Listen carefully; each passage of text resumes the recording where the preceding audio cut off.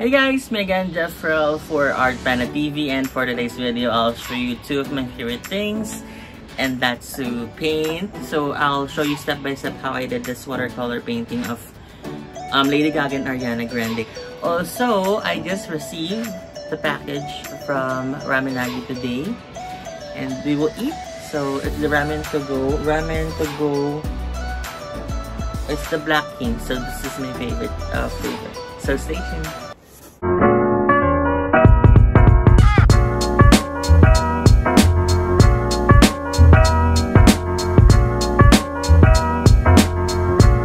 Hello guys, again I'm Jeffrel, and but for Instagram, Twitter, Facebook, and YouTube, I am Art Panda TV. So if you have not subscribed, please subscribe and hit that notification bell for my future videos. By the way, I'm an artist. I love watercolor painting, digital art, calligraphy. I also love playing games, PC or consoles, and also love traveling as well as food trips. So without further ado, let's go ahead and start this painting and let's eat. Ayan, so we start from the background. I actually just bought this new Hake brush from Deovir. So nung nag-open yung SM North Edge, punta ko doon.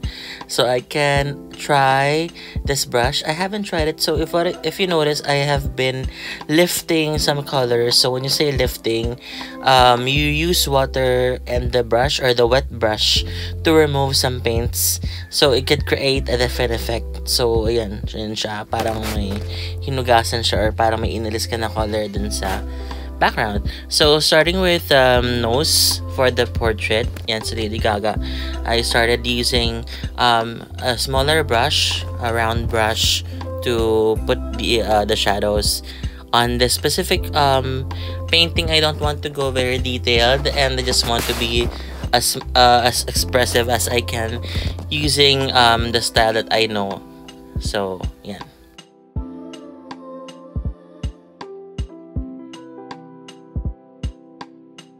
And so moving along, now painting Ariana Grande's face.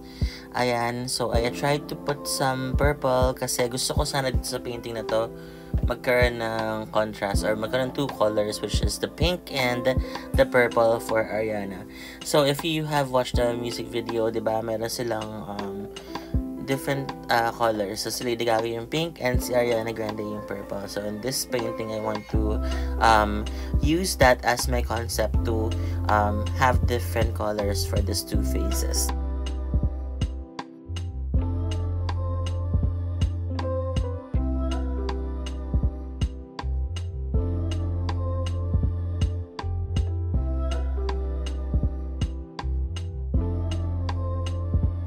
And so if you notice, I go again from light to dark, so I can always control it. Kasi kapag nag-start ka na talaga sa darkest, ang hirap na eh. It will really look not transparent. So this artwork, I would like it to be transparent and like splash of water or splash of liquid dito sa painting na to. Kasi nga, diba, rain on me. So I like to use the style to show watercolor effects on this painting. So if you notice, I just use pink, or what I have is the Chromatica pink. Ayan, so that's the Rembrandt Watercolor. And then I put some Payne's gray, so to add darkness or to make it darker. Ayan siya. And if you want to go lighter, just put more water. Yun lang naman yun. To make it more transparent, add just more water to your paint or the pigment. But if you want to go darker, kung yun na yung limit ng color mo or ng pigment mo, you can add Payne's gray, so you can have, or you can use it for shadows or sa darkest parts of the face or areas that you want to paint.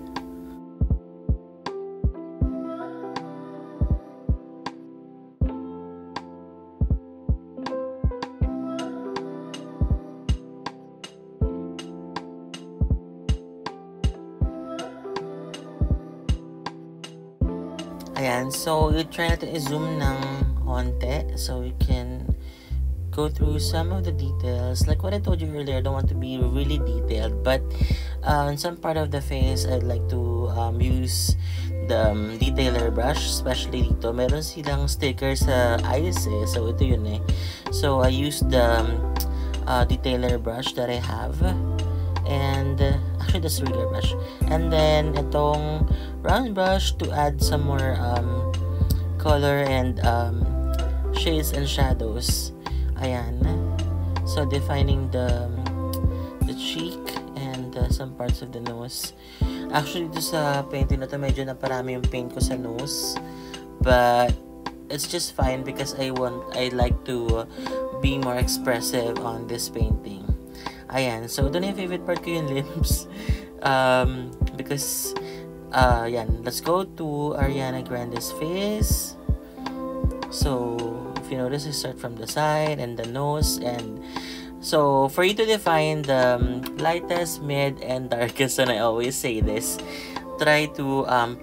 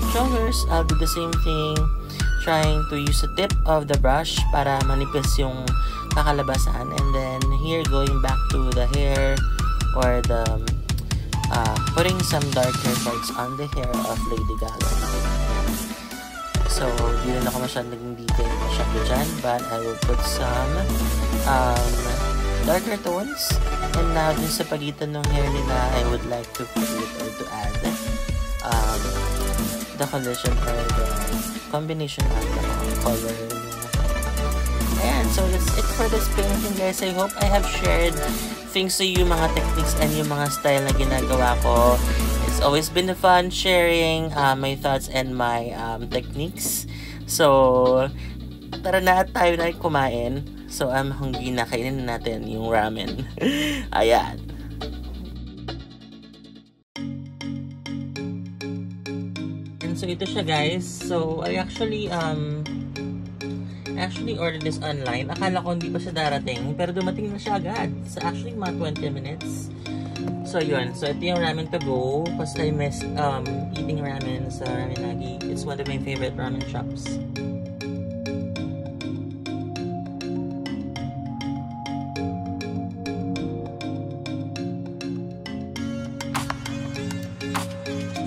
Yan siya guys, so may dalawang chopsticks. And then ito yung ramen. So, ang shati yung laman niya. Okay. So, ito yung ink. Ink. yung sarap. Oh my gosh. Then, yung garlic. This.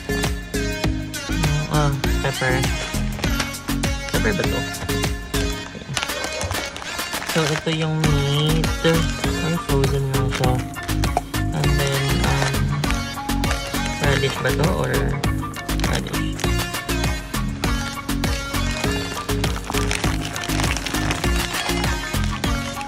Then, ito yung the soup.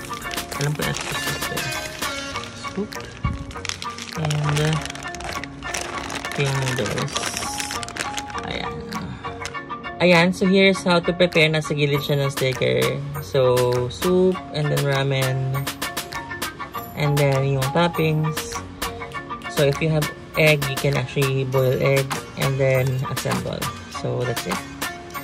Gusto niya snap ng photo and share on Instagram. Alright.